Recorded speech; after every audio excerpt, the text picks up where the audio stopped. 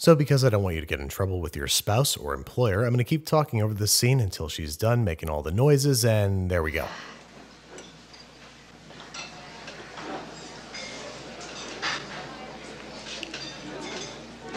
I'll have what she's having.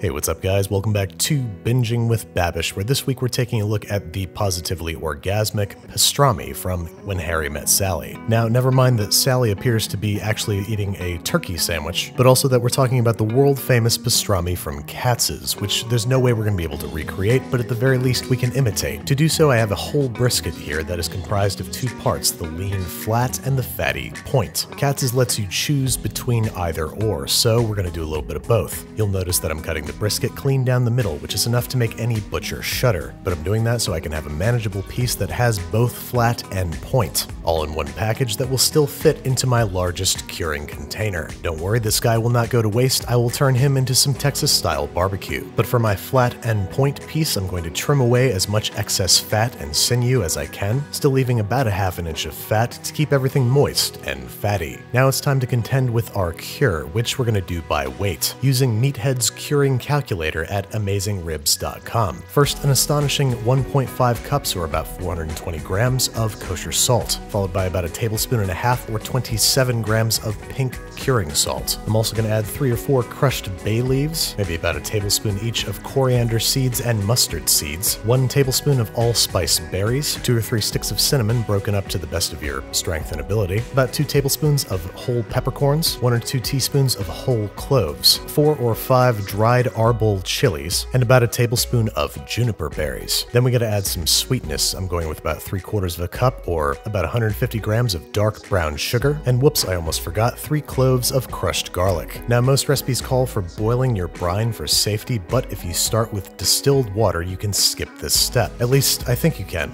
Don't quote me on that. So I'm whisking our sugar and spice and everything nice together with 1 1/2 gallons of distilled water. Tiny Whisk was neither available nor willing to participate in this task. Once everybody is good and dissolved, it's time to drop in our brisket, and to make sure that it stays submerged, we're going to weigh it down with a plate or bowl or whatever you got that's heavy, food safe, and won't leach anything into the water. Then this guy's headed into the fridge for at least 5 and up to 10 days, only emerging once every other day to be flipped to ensure even brine exposure.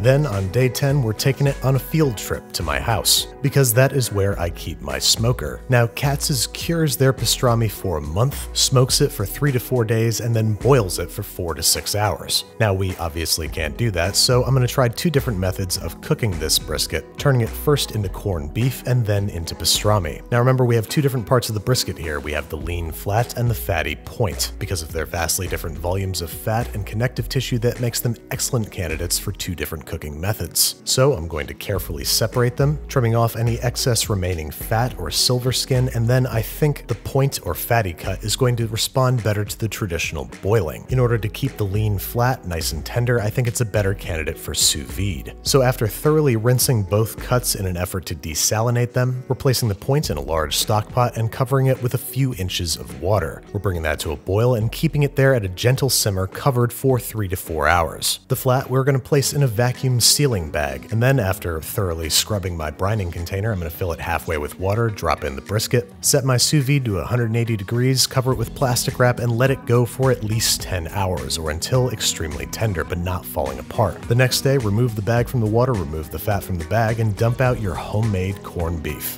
As you can see, both of these cuts have gone from a pallid gray to a lovely pink, but they are not rare. This is a result of the pink curing salt, and they are extraordinarily tender. This is what you want to see: muscle fiber separation, not falling apart, not mushy, just dastardly tender. But corned beef is merely the chrysalis from which the pastrami butterfly emerges. Ugh.